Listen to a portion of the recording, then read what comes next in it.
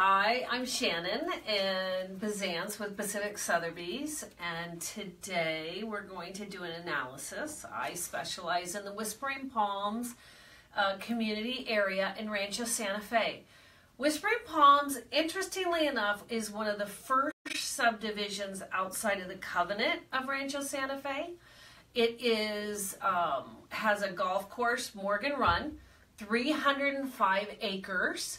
And Whispering Palms is divided into 3 separate townhome communities, but today we're going to talk about the houses. So, before we talk about the houses, let me tell you that the homes are in 3 separate developments: Greens 1, Greens 2, and Greens 3. When Richard Cavanaugh developed Whispering Palms back in the 60s, because he had bought all the property surrounding the golf course, he started with Greens 1, and that's the first development. And Greens 1 actually has 69 homes in it. Greens 2, which is where I live on Avenida Feliz, Greens 2 has 103 homes in it. And Greens 3 has 54. And Greens 3 was the last development, and the developer left quite a few vacant lots. So there's more custom homes. Sometimes people think in Greens 3 they're a little bit nicer. Anyway, so today we're going to talk about numbers from 2016 to 2017. I think numbers are always interesting and they never lie about houses. So I want to show you what is interesting about the 2016 versus 2017. Let's see if I can get it to move. Okay, and that's the River Valley. So this is, okay, so we're going to talk today, though, about the detached homes that are not on the golf course, because there's about a $200,000 to $300,000 difference between them. So today we're going to just talk about the ones that are not on the golf course. This past year in 2017, we sold 6 homes versus in 2017, we sold 6 homes.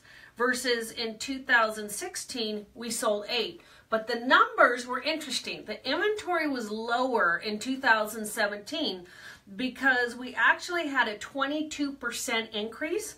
Our average price in 2017 for non-golf course frontages was $1,226,000, which is pretty impressive. We haven't ever been that high. 2016, we were at $1,004,000. So that's a 22% increase over average price. And it's a 17% increase on price per square foot because we were right in that 532. But what I also want to mention, which is kind of interesting, is in 2016, the houses that we sold actually... There's always something funny going on in the movie studio, and it happens to be my dog. No, we don't need to go into the dog. But anyways, Dylan is... That's pretty funny. Anyways, we don't have to videotape the dog. Okay, but what I did want to tell you is that the houses in 2016, half of them people... Don't laugh, Kristen, you're going to make me laugh. Okay, so the houses in 2016, they were flipped. So people bought them in the $800,000–900,000 range, spent some money, and then those are the exact same houses that sold in 2017 for a high price. For example, like a house that I sold in 2016 on Avenida Feliz, I sold it in the original condition for $900,000. And then the gal that bought it from me, she turned around, invested in it, and it was one of the highest priced houses. It sold for $1,325,000, completely done. So I thought that was interesting. And then volume to me is always interesting. So in the detached homes, in 2016, we sold 8 million in detached homes.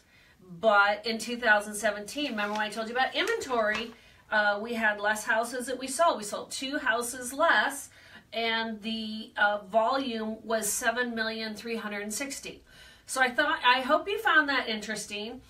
We've had a run on the little detached homes in that 1,800 to 2,100 square foot.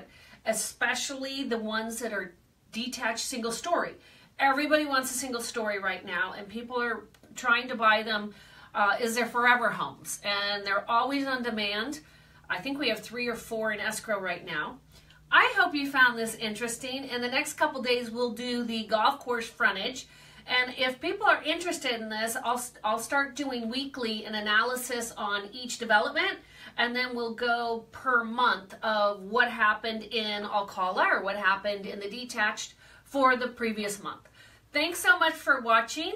Remember, I have a Facebook page called Whispering Palms on Facebook. This is live on that.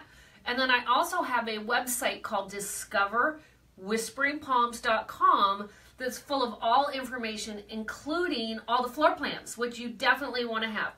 So anyways, thanks for watching. I look forward to seeing you soon around the club.